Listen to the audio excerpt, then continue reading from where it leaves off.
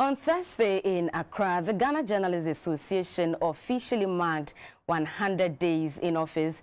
The Accra Press Center program, which is branded 100 Days Under the Legacy Regime, catalogued over 20 achievements chalked out by the new administration. The new GJA leadership is optimistic and determined that the difficult situation of journalists shall no longer be a problem to deal with.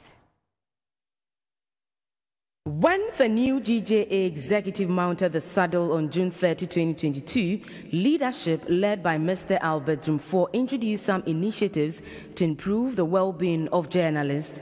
On the to-do list included the Journalist Welfare Support Fund to be launched on November 2, 2022, GJA Retiree Fund, reviewing of the award scheme, which is now digitalized, and a fact-finding approach to resolving sensitive issues, which saw the cases of Radio Adan and Oyoropa FM resolved amicably. The GJA also engaged stakeholders in some educational institutions, corporate bodies, diplomatic community, all with the aim of securing scholarships and training packages to build the capacity of journalists.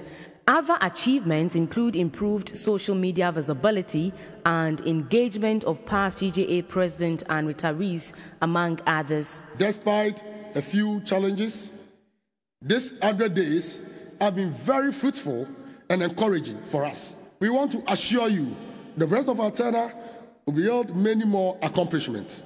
I will want to use this opportunity to thank the past executives, some senior journalists, veterans, and my able executives. A redeemed pledge by the legacy regime team was to give a facelift to the GJA's headquarters.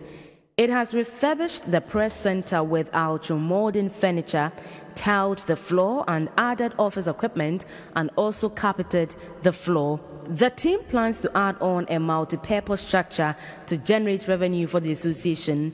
The 26th GJA Media Awards comes off on 12 November 2022 at the Kempinski Gold Coast City Hotel and has the theme, Walking the Path Towards Ghana's Economic Recovery, the Role of the Media. In Accra